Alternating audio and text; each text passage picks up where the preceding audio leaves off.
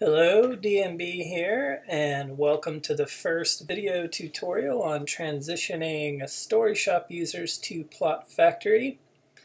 In this tutorial, we are going to specifically drill down into the planning kind of beats process specifically. So right here, we're looking at the editor. I'm using a project that I've been creating natively in Plot Factory.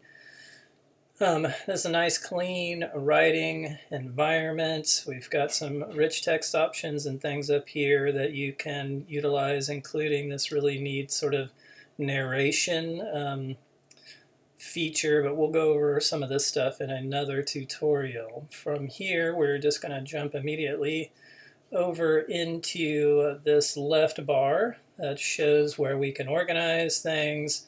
This feature is going to be moving, this is just moving your actual scenes of your narrative content around. That is going to move over to here so that you can utilize this without having to jump out of your editor. But for our purposes in outlining and creating beats, we've got two main options. This first one, called the Plot Organizer, and the second one, outlines. And there we are. It says I didn't have any, but I do.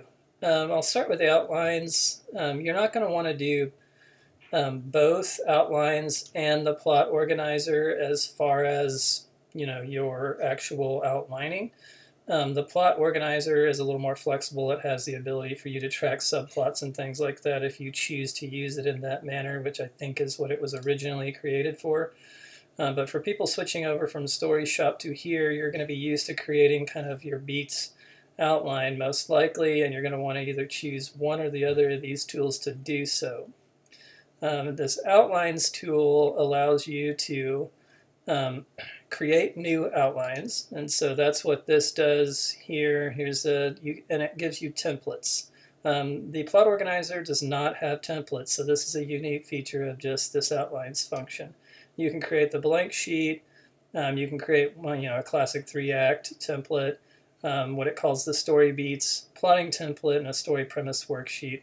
If you create one from story beats, it gives you this. These are just sort of its headings that it's kind of assuming that you would want to utilize, and just a one sentence, notes on what you should do with each of these beats. These are essentially these are each chapters within the outline that each just has one sentence of notes for that chapter.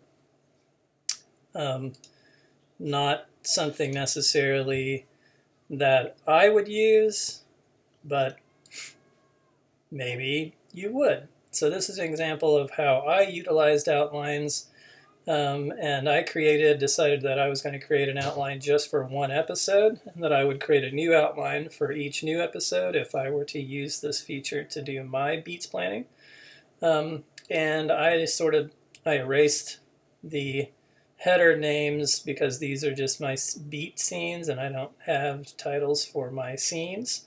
And I just put in my notes for each individual scene. The plan for episode 1 is to have 7 scenes. And again, this is all customizable. I'm using this episode terminology. You could use chapter or, whatever you so desire. And the nice thing about outlines, other than the fact that it has the templates, is that it gives you rich text options. The bold. I can use quick commands. Whoops, that was not the quick command I wanted to use. To bold, italic, underline, etc. So that's the outlining feature. This was, again, I opted to use Plot Organizer in developing my beats, planning and outlining for this project that I'm currently utilizing Plot Factory for. So we'll take a look here. And again, this is just a blank one that I generated. This is how it first appears. It allows you to kind of, this is more of kind of the larger folder, and this of like your chapter. In this case, it's assuming it's going to be an act. In my case, I reduced it down to an episode, and then I used these for scenes. And so if we go back to the plot organizer and click on the one that I've made, I came in here and I just decided to create this first sort of larger bucket to be season 3, and put one real quick description, and then started my notes. And so for my process, it kind of starts kind of random. I just start asking myself questions, kind of putting in where I left off. Since this is season 3, kind of with the first 2 seasons, reminding myself of things that I need to bring up and do, and then got into episode 1, planning. I haven't really titled my episodes yet, and again, I don't title my scenes, so this is all just kind of how I tend to do things. Created my beats here, and I think I've outlined episode 1, 2, and I think I'm working on outlining episode 3. Yep, that's where I left off. And so, if you wanted to create another just scene, I could do that, put my content in there. These are all drag and droppable, so you can rearrange them. If I want to come down here and create, my next kind of larger bucket for episode 4, I can do that there. Pretty simple. Now, the one thing to keep in mind that is different between Plot Factory and StoryShop is that creating these beats, whether you're using the outliner or the plot organizer, in your notes and planning mode does not add a chapter or a scene to your actual story content. So for example, here in episode 1, I've got notes for 7 scenes. If I come back over, which I'm just leaving a second window open, I have both of them now on notes. So if I have, typically I've been keeping one whole window open on my editor and another window on my notes planning, since currently I do not have the ability to see my notes while I am also seeing my story itself.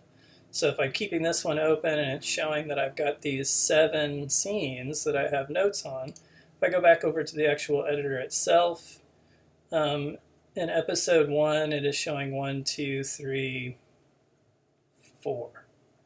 I only have actual narrative content in these 4 scenes, and so scenes 5, 6, and 7, episodes 2 and 3 do not exist yet in my story. Where in StoryShop, if I built them over here, they would have empty placeholders over here, and vice versa. If I built them here, they would have empty placeholders over here. That is not the case with Plot Factory, so just keep that in mind, that you're doing your mapping and you're planning your beats over here. That does not necessarily create empty chapters or scenes, episodes or scenes over in the actual editor itself. You're going to need to do both manually. But that is about the rundown. And mentioning there just what I was talking about needing to keep open these 2 windows so you can see things. Plot Factory does have this little quick view feature, and when I introduced Jeff to the kind of pop-out window feature on StoryShop, he liked that and wanted to adopt that. So currently this feature just allows me a kind of shortcut to review these notes. But this is not a separate window. Like, this is blocking me from actually doing anything in my content until I close this out.